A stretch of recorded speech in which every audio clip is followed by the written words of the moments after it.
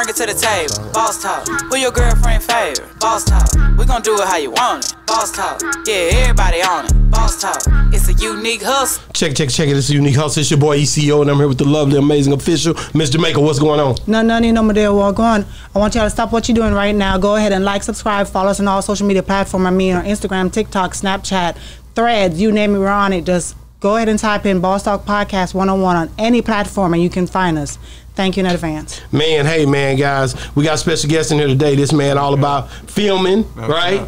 Yeah. This guy all about videos. He stays busy. His father is a friend of mine. That's how this all came together. We got to keep it all the way G. No cap. Stop playing. Right in the hood, too. Duuby is in the building, man. Make sure you speak right in that mic. Pull that mic up a little bit to you. No cap.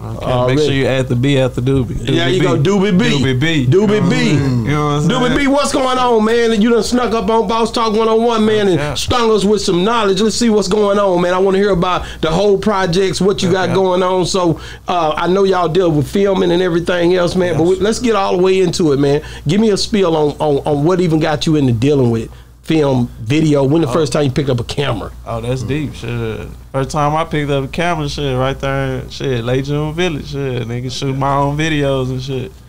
I was actually a musician first. I started off as a rapper first, and then that's the easiest thing to do. Yeah, that's what everybody do. Yeah, because you can just I can say I rap right now.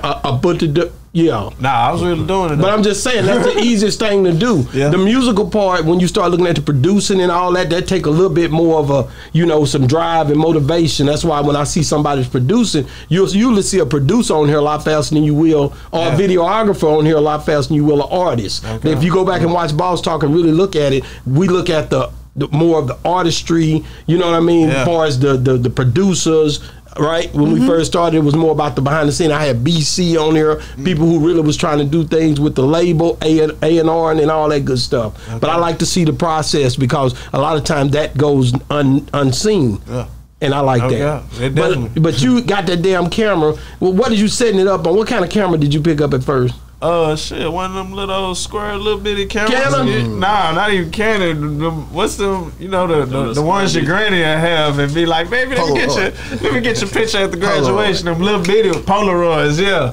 Little bitty, yeah, hey, yeah. Wow, and so with batteries, double A's. And who you got with you today? Let's introduce everybody. This is my guy Lion, man. He's an actor. He's a fighter in the movie. Cause we got a movie coming out. What's the name of the movie? The Diamond Texter. The Diamond Texter. Okay, you be acting and fighting in the movie. Yeah, sure. Okay. How long is the movie? It's about an hour and close to 15. That's 10, good. That's 15. Good timing. Yeah, it's pretty long. Sure. Wow. And when is this movie coming out? The movie comes out October 26th, and we having a red carpet premiere at the Angelic Theater. Wow. And where can people find this movie? We working on that, but we hoping to just go to like Amazon, and if Amazon not too, we gonna go to Duuby or something just to go and get it out the way. Cause in November we starting on 5 movie pilots, cause we finna start getting like grants and stuff to our movies. Cause this last one, we kind of all just came out our pocket, like. Yeah. So this is your first movie you done? Yeah, my first movie. Yes, man. How was it? Fun. It's the funnest movie ever. Like this movie has been an adventure because it was filmed at that abandoned hospital on Saeed. Yeah. So like, and that's like our mansion. Like that's like our home base for like the Diamond Texter. So like, because we volunteered there basically, and we finna open up a new hospital, but we going through shit with the city and shit. But that's our home, that's our castle and shit. We meet there and we go shoot, have fun and shit. Wow. What are the road bumps you ran into doing this? Road bumps? Shit. Because I know you gotta run into some. Yeah, I mean several. Yeah, finances became an issue at some point. Not finance. No. What was the major one? People, casting calls, police, the city. Like we'll be shooting, and then the city of Dallas, like I had somebody out there waiting at the front gate, and the city of Dallas was coming by to do their checkup. They asked them, "Hey, what y'all doing here?" The lady, she done fucked around and told them everything. So y'all didn't get permits? No, but I'm the property manager, so I can do that. It was just like they just tripping, but we done got it to where they done left us alone and shit, and we just kind of you know, keep stuff low key. But we done with the movie right now, so yeah, it ain't really. Wow, that's courageous for you guys to even come up with. You know, most people not really getting to it like they should. There's so much opportunity in independency now where people can do what they want to do. Duuby, you mentioned it, man. Jamal Willard, they brought us down to ATL and basically, you know, he played Biggie. He basically, he brought us down. We went down there, and then the King of Diamonds, I filmed him and that whole cast, and because they know the value of making sure they link with the podcasters and the off the porches and the beehives and the stuff when you're doing this now, because we can take the power in our own hand. As Mr. Servon from No Limit told me, we are the new, you know, pretty much the ones conveying and bringing this information to our people, so we can tell our own story. So at the end of the day, that's why when me and you met, I was like, you know, even though I do know your pops, it was like, this makes sense, you know. That's why I told you that I don't let everybody on this show. It is hard to get on here because we be trying to figure out a way to make it make sense, have essence for people like you who really putting people together, structuring something, who really putting their heart and soul into what their projects are. So we don't want to just open the door to let any and everybody, you know, come on the show, because it need to be something where it can bring value to you guys, people who like you who really doing this and putting their time in. So thank you so much for that. Sure, thank y'all. Sure. So what is the tell me the synopsis of this show, like what is it all about? The movie is about like hundreds of people who get a text message about diamonds located in the hospital, and once they, you know, get to the diamonds, it's a rude awakening at the, you know, at the end, just for, you know, just them getting the diamonds. It always got to be something to the end, but it's mainly just adventure, like looking for diamonds. At the end, you get a little different. It's action, because you said there's fighting in it. Oh so it's action, fighting.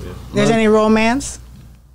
Nah, it's like comedy, romance. How many females? Because I see all these men right here, right? Oh, yeah. How many females in the show? Oh, we got a lot. Sure, it's over 300 people, and like it's just a mixture of diverse just everybody. It's very diverse. Okay, just checking, because the thing is that what I want to get out to the viewers is, why should they watch this show? Oh yeah, we got females. We got in every group, like it's a female in every group almost. So all the main groups, like this one guy, he traveled with 4 females.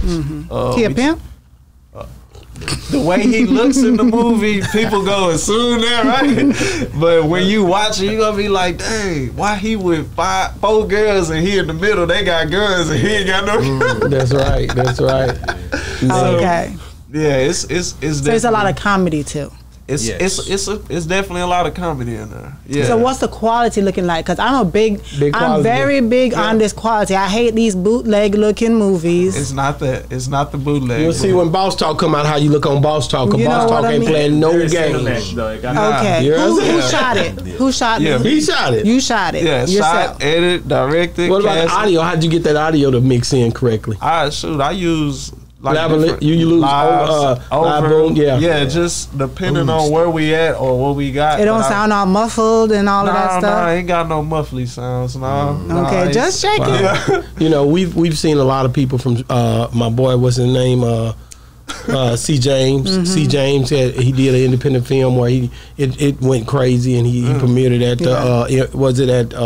down in Arkansas, Little Rock, Arkansas. He did multiple premieres. What's the other guy named Legend Brown? Yeah, Legend Brown. All these guys do movies that he's here. He's in Terrell, and then you got another guy. He does a lot of Christian film, and they own Pure Flix. Like, there is a lane. Pure Flix is a lane where if you wanted to do some clean stuff, to where, you know, it's a look to where people who don't want to see things where you violate code when it come down to standards on what you know the good books. And you have some African American movies on there, but not enough that I would like to see. Yeah, you know what I mean. Yeah. So I would love to see more of that on Pure Flix. So that's another avenue you could always look towards. So you can be real transparent, diverse, dealing with different platform, whether it would be Amazon, whether it be Pure Flix, whether it be Duuby. There's things out there now where you can pretty much. That's why I tell people you're not loud enough, or if you go look up Boss Talk, you're gonna see Boss Talk. I'm real consistent. Like I said, the store been here 17 years. Been married to this woman 20 years. My daughter's at Brown University. This show been going on for 2 years now. We got almost 3,000 episodes almost. It's a consistency. 130 subscribers, and we started 138,000 subscribers. Yeah, that's what I'm. Yeah, 1,000. So basically. Plus 38,000 on another channel.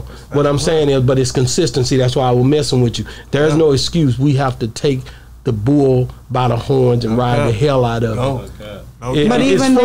But even then, at the same time, as much as we're doing it, we see where we could be doing better. We challenge you understand what I mean? So you always day. have to be like that. Yeah, we can't never be just satisfied. We always got to push. Yeah. So I think you guys, like I said, the opportunity is endless when it comes down to the fact of how you guys could take this and continue to grow and push, whether it be visuals. I think people who do music should be coming out with I think a nigga should come out with a video a week, a song a week. I got a guy that just left the show out of Kansas City, Missouri. What's his name? CW, the young blood. You have to, I'll give you his information. But this boy came out with a song every week. He Tech Nine's cousin, but the boy, he ready. What I'm saying, well, he doing his thing too. But I'm just saying, there's a lane where people will recognize you, but you got to put that work in. Okay. Most people not willing to put that work in like that. That means you gotta sacrifice some of that time. Okay. Yes, sir. Right? Yep. That's hard because the flesh be calling. You want to get that girl. You want to go out here and have a good time and kick it. Nigga, we finna hang out. You gonna be at where? I'm going to Fuel City, nigga. This thing, you know, the day done went by. You just wasted a day. Yeah. Like even when you in them times where you feel you ain't got the drive to write a song or in the music phase right now, you still gotta kind of like find some type of way to still stay active with the lane you in.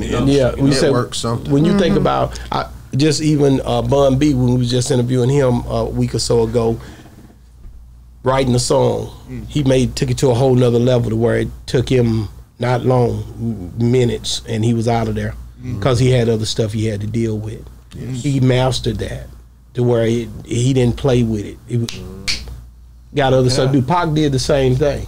Okay. Ain't got time to mess with it. We can do 8 songs in a day, 20 songs in a day. I gotta go. Y'all can master them later. Y'all can play whatever, do whatever y'all gotta do. I gotta make some movies. You know what I'm saying? Yes, sir. So that I don't think people are working on that level. Go ahead. I got a question because people gonna be asking. So why you have your shirt off now? Yeah, who you think you is? I'm Duuby, man. You dig? Speak up to the mic up here a little bit. Yeah, you got your damn shirt off in here. Man, look, it's still summertime to me. It's hot outside. You dig? Hottest artists in the city. You dig? Okay. And so what I want to hear from this guy here. He trying to be quiet and all that. He want to be humble. You gonna get left out over there. Come on up to this mic. So push your chair back a little bit, and you just step forward. You can stand up and say what you got to say. What's your name too? I got you. You didn't say your name. What's up, y'all? My name Pedro TIC. Okay. You dig? Duubenji, DOOBENJI. Duubenji. So our people know who are you again? I'm Lion Aura. Oh, that's hard, man. Like Lion Aura. And I'm Duuby B, baby. Duuby B. You know what I'm saying? Duuby B. So, like I said, I can't wait to see the movie, the film. I'm gonna play some of the trailer and what the stuff that you did. Let me look at. But I definitely can't wait to see the whole project, the whole film is gonna be great. I know you guys live. I can't wait to see it. But you said where it's coming out. You said when it's coming out, but you didn't say where somebody can go and find tickets or how they can just show up. We basically cause I'm a networking dude. I can get it out to anybody. So right now we doing reserved seats, and I'm just posting them. But we'll have an Eventbrite probably by the next week. So what's your Instagram that they can hit you up if they want to know more about this? Okay, sure. Y'all can look me up, IRM Films, or you can look the movie page up, the Diamond Texter, the _Diamond Texter _movie. Just hit us up and we'll Texter. Yeah. That's why X, not S. Trust me. Texter. Yeah, it will not come up. Yeah. Wow. I think you guys you got the right attitude about doing something to change the mode. There ain't a lot of people. I mean, only Mr. E. We interviewed him. The Dirty Third. No, that wasn't Dirty Third. It was a Triple D. Triple D movie. Yeah, Triple D. I did. What's the name? I just met him. Who did you did just met? Shout out, boy. I'll be seeing you. And then Rec Shop in Houston. We did D-Rec. We did their whole cast too. Propane. We did anybody that's doing something. We in the build. They call us. Hey man, come up here. We want y'all to interview us so we can push this out there to the waves. And I think that's live. Like I said again, just taking it and doing something to where we create a narrative where people can see our people the way they want to. Man, this man said we're gonna do the movie in 3 days. You hear me? It turned to a whole year. We done built the whole family with it, man. It's been a whole journey. Like this whole ride been like a bonding family thing. You know what I'm saying? Through the whole process. And all of us been doing things on the outside of it, and we all support each other. You say you just come back from Times Square for Fashion Week. How was that for you? Oh yeah, man. That put me on some supermodel status, man. Had you been there before? No, this is my first time, bro. Really? Yeah. Well, you need to make sure you check out Magic. I've been going to Magic since that's in Vegas. That's in Vegas. Every 6 months since 07, 08. Yeah. Every 6 months, go out there. If you think Fashion Week something, you'll love Vegas for Fashion Week. Oh yeah. Yeah. Okay, so I have a chance to go out there too. I just like, dang. It's in August. It's in August and February only. Really? Yeah. Look it up. They have another one that's coming. No, not in Vegas. Not in Vegas. They have them in all the cities. Oh, yeah. But okay, Vegas is August and February. Okay. Look it up. Yes, sir. You can go any time, but that's one of the coldest. That's the better one. Yeah, August and February. You'll see. Been going on for years. Damon John, when they started FUBU, that's why they linked up with Carl Kanai and stuff like that. So it's stuff you can meet a lot of relationships there. You know what I mean? And man, just like I said, anything that you're into. Man, get that camera out, guys. Figure out a way to monetize it, man. Don't be out here working for free because you don't have to. Oh yeah. You feel me? Like, huh? Monetize. Of course, yeah. If you're not doing that, then you. Yeah, we've been monetizing for about 10 years. Oh yeah. So I've been monetizing for years. That's hard, man. Yeah. And I'm still learning how, because I got my own lane I got to build. I invented spoken word lap dances. Wow. And so and it's for couples. It's built to teach how to serenade properly. And I got to learn how to monetize that properly and get it in the right lanes. Correct. Well, it's definitely a lot of people out there, a lot of avenues and doors that can open for you if you know the right people. I'll just say it like that. You guys got, it's so many levels to doing everything that you do. Just keep your eyes and ears open to everything and be respectful in a way to where people are succumbing to you and they'll let you in on what's going on with what they do. Yes, sir. Don't know already. Y'all go watch Too Hard, man. Do Benjamin Too Hard. I got the hottest mic drop in the city, man, at the Dallas BET Awards, man. Shout out IRM Films, man. You dig? We going all the way up. Everything hard. Wow. Thank you guys for coming on the show, man. Man, I appreciate you guys, man. I can't wait to see the film when it comes out. Yeah, y'all got tickets too. We'll come back. We'll come back. Definitely come see you. For sure, man. Definitely, man. Hey, man, thank you guys for coming on the show. Say the date one more time. Oh, we having a movie red carpet premiere October. This which camera? Yeah, anyway. We got a bunch of. Okay, hey, we having a red carpet movie premiere October 26th. Red carpet start at 6:30. Man, y'all gotta be there. I'm talking about. We only got 300 seats, so if we sell them out which we are, because it's 300 people in the movie. They already told me that we gonna better get the theater next to it, and whoever just couldn't get in this theater, they can go in that theater. So man, we gonna fill that bad boy up. We gonna feel K104 coming out. There's a few people that's coming out. Yeah. Man, check it, man. Appreciate you guys, man. Love you guys, man. Keep doing what you're doing, man. Keep doing it for our people, bro. We need y'all, man. Okay. Yes, sir. Check it, man. Boss Talk 101 has been another great segment of Boss Talk 101, where the bosses talk. And we out. Okay.